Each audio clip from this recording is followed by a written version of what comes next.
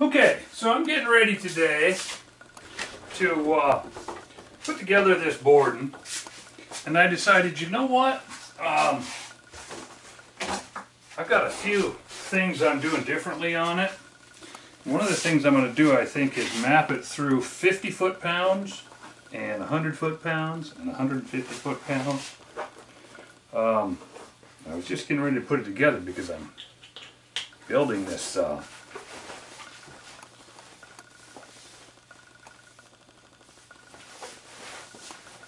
weird some days. Anyway, I'm building this boarding in this series. And I just figured I'm going to document step by step by step. I'm just going to document the way I set up my barrel vise, the way I tighten, and how I set my poundage. I'm not going to do it exactly the same, but what I've done is I've set up my wrench, I've set up a gauge system, and I'm using a bow scale to set my 150 foot-pounds of torque. And I think on camera, if I can fit it all in there, I'm going to try to put a bunch of indexing marks on there, and I'm going to tighten to 50 foot-pounds, index, 75 or 100, clear to 150, and show you how a 2-inch 350 shoulders come together and just how much they advance. They advance a ton. Let's just start with that. So we're going to come around here. I'm going to see if I can do this. There's this unrehearsed stuff is what it is. So, going down, we have here a barrel flopping in the vise. We've got this just gently screwed together. It's, just so that you know, this is one of the ones that I've got. I'm going to turn this on. Manual focus. Hopefully I remember everything here. This is one of those scenarios where I've taken a recoil lug, what looks like a recoil lug. This is the top of this marked barrel. This is where I expect to advance to at 100 foot-pounds, which is, this is a 6 ppc, so I may well stop there. This is going to be an experiment. I may go past, don't know yet exactly what I'm going to do, but anyway, this right here, let's open this up so that you can see what I've done. This is not a recoil lug. This is in fact very tightly fitted.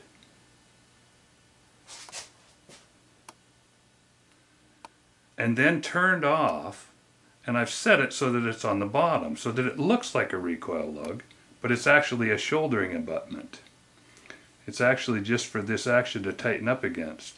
I've milled a slot in the bottom of this, so I'm going to be using that for the recoil lug. So let's put this thing in without further ado, and let's have at this. Now I'm going to try to show you the moves.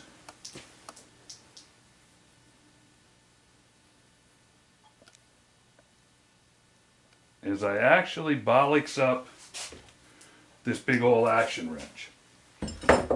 For starters, I should have backed this thing way off. You know what? I'm going to go over here.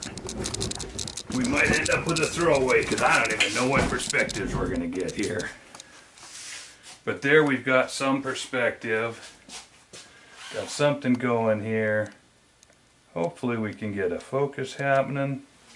I kind of want to show you everything here because every step is important in my mind. We start by taking, this is the base of the wrench, and this is what brings it to inch 350. Okay, we all with us here? What I've done prior is I have this joint right here carefully lubed up inside. I've wiped the outside and I have it now squeaky clean. I've wiped this out and it's now squeaky clean. Now I take my what I've done is take an athletic rosin bag and just cut it open and spilled the rosin all around. Now I just wipe a little of this in here. It's messy, but it's rosin. I mean, how messy can rosin be? It just is what it is. So, I slobber in both sides. Now, I've tried leather, I've tried cardboard, I've tried cardstock, I've tried everything under the sun. And right now, I've got a melanited action here. I haven't scarred one yet. And And in this particular case, because I'm setting it up for the camera, I'm not using the screws or anything to align this. I'm just putting it on. Now, this is weird. This right here is medical grade lanolin butter. Don't know if you can read that. Anyway, trust me, it is. I put these screws I just noticed were getting a little bit not as the way I'd like them. I put a little of that lanolin butter on there. I know nothing about screws. I'm not rating anything, as I keep trying to say. My opinions in this case are fully unsupported, but I like the way this lanolin butter works. It's, how should I say, sticky but not sticky. It's hand lotion, sticky grade of hand lotion. Totally innocuous as far as I know. Doesn't, you know, there's no fear of there ever being any kind of a, try to decide if I should put this on top or side or what. I'm gonna go, man, this is gonna block for you guys, but I don't know what else to do. You'll be able to see the handle moving, so you won't be able to see my marks on the barrel, but you will be able to see the handle indexing through the clock as I tighten. There's no really good way for me to get a perspective. So I tighten this down carefully and fairly tightly. I'm putting a pretty good grunt on this. So there's no screws through this, there's nothing. That is just a slip fit around the action. I'm going to bring this up to where I think it's going to index out so that I can take a nice reading on my gidget when I get there. So, came unprepared here. As I said, may or may not work out. Try to go fast. Okay.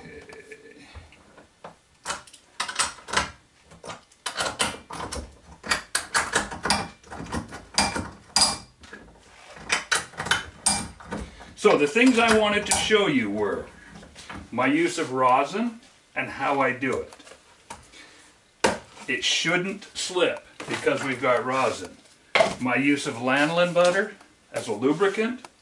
It's clean, it's non-toxic, it's not black, it's not corrody. It's a medical grade, and people use it on, I don't know what you use it for in the hospital, what you'd use medical grade lanolin for, nursing babies. I just don't know, but it's a fine emollient cream. Now, I could go crazy on that, but I don't think I have to. So, we start, this is measured, hang on a second, I've got this backwards. I most certainly do. This is measured in increments of 1 foot, 2 foot, and 3 foot is up there. So, we're going to start by torquing this thing at 1 foot. I bring it up to where it's just, let's say, hand tight. And now, to show you how I set this, actually I might not be able to go through the whole, all the way up to 150 foot-pounds here, but I'm going to make some marks here on my action, show you how many. As I said, you won't be able to see the degrees that it goes through, but this is a bow scale. Here I am at 1 foot away, and remember, we're dealing with, what we're going for here right now is 50 foot-pounds. This scale will easily pull 50 pounds. Pulls a lot more than that actually, but it's easy to read as I pull 50 pounds on this scale. So this, at 1 foot, when I hit 50, that will be 50 foot-pounds. So I take my silver Sharpie and I mark the action ring, and I'm going to just write on here, well, we don't even have to write number 1. We know that this is number 1. Now we go to 50 foot-pounds. Remember, we're lubed up nicely, so this is going to go smooth and easy.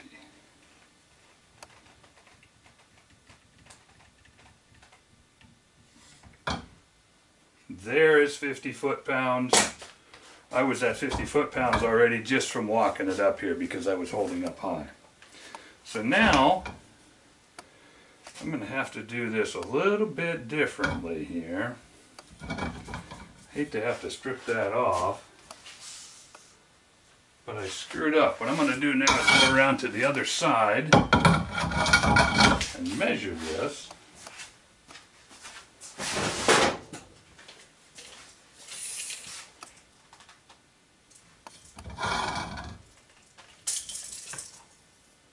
What I'm going to do is set it all the way to 3 feet.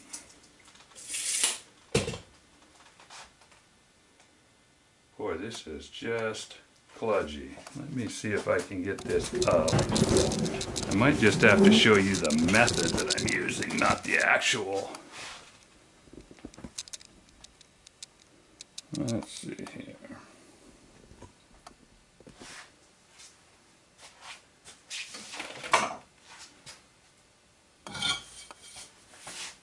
Either that or I rip this off of here quick and move it. Unfortunately, I tend to put things on pretty well, so this is not going to be as quick and easy as I would like it to be.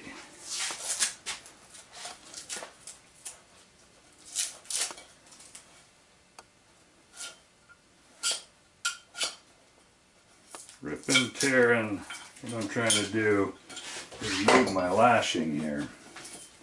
So, I think I'm close enough that I'm going to be able to move it pretty good. Kludging this video up really badly, but I started my progression upside down, so that's just the way it's going to have to be. Now I go back on here. I go up to my 2-foot place. I think I'm just going to tie a loop in this. Now here we are at 2. Now we're going to go to 50 pounds again. Move this back. Go to 50 pounds on a dead pull.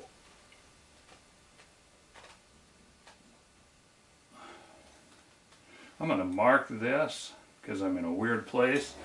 I'm going to pull, oops, until I hit it. Okay, so there we have 100 foot-pounds, and we've got an advancement to show from that.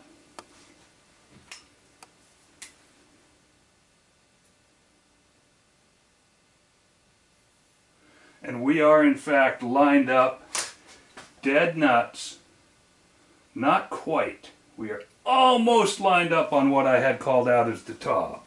So, without me going into the wheres and the withals and going up out of the camera, this is an accurate way. I'm just going to give this a little bump, bring it to top. We are now at top, and that would probably be putting us at, you know, you can do all this math, you can figure, I would say my 50 foot-pounds would probably be about right here. Let's find out. Oops, I advanced it a little bit, just a touch. So I'm at 50, 100, and, oh man, I might be at 110. But that's sufficient for a PTC, and we've got to what I wanted because we've timed this so that we have the vibrations where I want it, and we've showed you what we're doing with it. Get back down here, and I'll try to quickly disassemble this and show you our marks. At this point, those of you who bore easily might just want to shut this video off, because this is going to take a couple of minutes for me to discombobulate everything and show you, if you want to see, the actual advance marks, which may or may not tell you anything.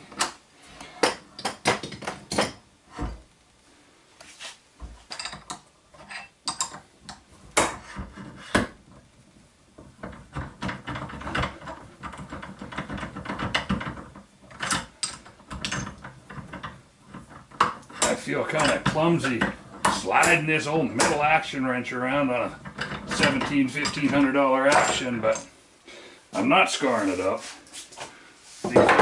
well fitted parts. There you can see some of the advances that have happened.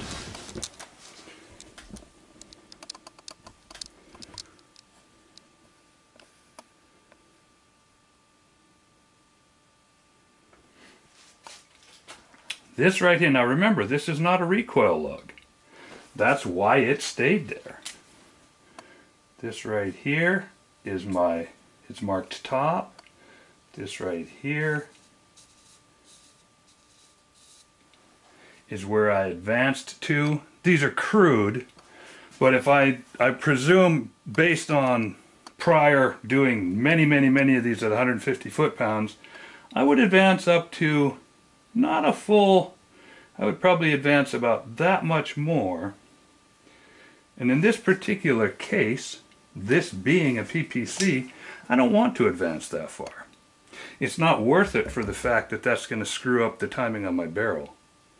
So in fact, I brought it up to where now I've got the alignment I want. I've got the point of the barrel, the end of the barrel pointed where I want it. This, by the way, was a shillin', is a shillin'. See if I can, doubt you can read it. But anyway, I just ordered this out of Brownells. This is a cheap Brownells 14 twist number 7 select match. This is the very first barrel that I'm putting on this assembly just to test it out. The things that are weird about it are the fact that it's a, as I said, a number 7 shillin' that I've just put on here as a kind of a test, not as a test fixture. Shillin' are as good at barrels as any. Let's just start with that. It will have in the end Bartleins and Kriegers and Liljas and whatever, Packnors, I don't know. But in this case, I had this barrel kicking around. I always have a bunch of shillings around, and the nice thing is that typically from Brownells, you can just order these. So here it is. There we have the turned off portion on the bottom. See if I can get this up where you can see it. Very short focal length. Recoil lug milled here, turned off portion on the bottom. From the top, it's going to just look like another barreled assembly. And there, now I've got some, you can kind of see as I roll through here what I've accomplished or what I've done. The fact that I chose this as the top of the barrel is my own arbitrary set of ideas, and so far they've been okay. So we'll put this thing together. Got a stock for it right here. Get this back around to where we started. Its stock is right down there. Haven't even got started on it yet. Just getting ready. This is one of the Bruno Macmillan LV collaborations. Interesting stock. Got an aluminum honeycomb plate in the front of it.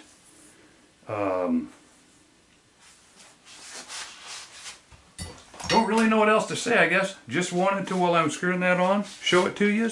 So I'm going to cut this one short and say, well, we're going to go take this barreled action that I've got set up now, go start inletting this guy, and get her fit into here. Find out, build this one concurrently with the rest of them and test them all together once we get out and start banging on the range. I have a problem because I want to shoot uninterrupted. So I need to get these all together.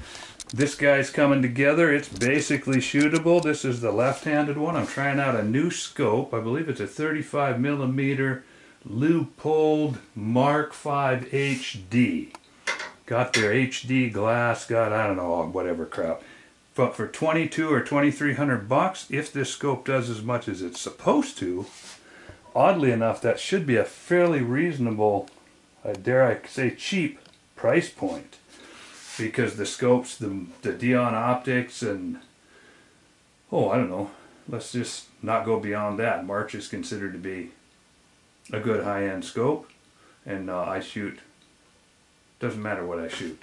We're trying this against some of the other scopes that are basically twice as much money. So we'll see how that works out. But I digress. I'll let you go. Thanks for watching, guys.